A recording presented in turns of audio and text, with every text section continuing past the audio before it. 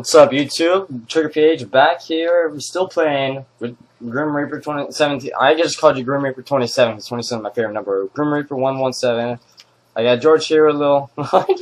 He literally just like patted his head. Alright, so I went to the box, wanted to get the Ballistic knife because I found something out earlier when I was playing. How you can get some free points with the Ballistic knife in this target. Yeah, so I saw this and I was just kind of like, alright, well, let me shoot it. So I went back here, and I'm going to try and get a bullseye with it. Yeah, I know. But if you shoot it, you get points. See? Yeah, I shot it. George needs to get out of the way. Anyways, so... Now you get... See? Every time you shoot it, you get points. And you only get a couple of certain amount of shots. Like, you only get like 3 or 4 shots per time, but yeah, if you need like a couple hundred more points, that is how you do it, and that's just some free points that you can get with the Ballistic knife. Pretty cool.